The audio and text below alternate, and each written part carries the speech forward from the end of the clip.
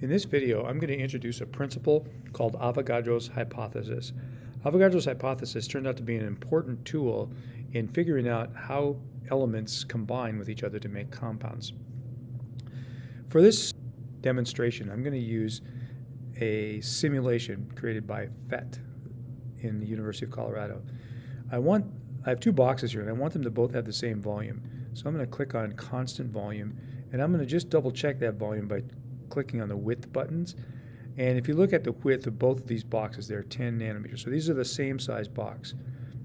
Into the left-hand box, I'm going to introduce one pump of a gas and one more pump of a gas.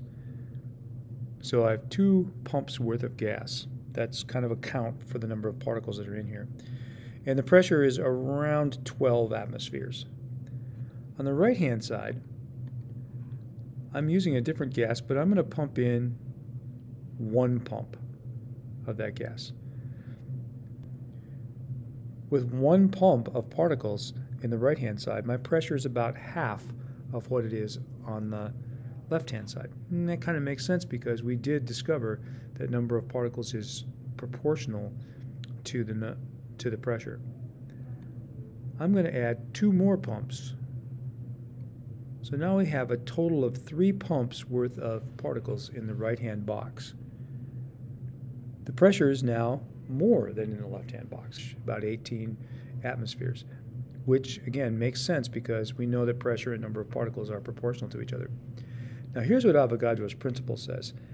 Avogadro's principle says you can't have 2 boxes at the same pressure if the temperature is the same unless they contain the same number of particles.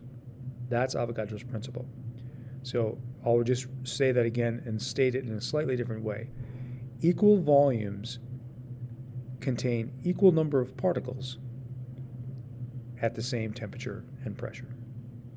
So what's significant about that is that it means we can measure particles by measuring volume as long as the volumes are at the same temperature and pressure, and as long as the particles are particles of gas.